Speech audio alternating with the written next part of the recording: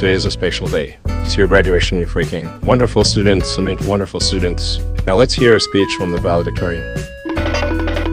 Okay, so it's time to move on, time to grow up and go to college. But seriously, it took a lot of struggles to get to this point. All the pain we all endured as we go through 12 years of torture. And even after all those lessons, I only know what to say. Among Us! Even though I'm the smartest person, I still fart in class and get bullied by the bullies.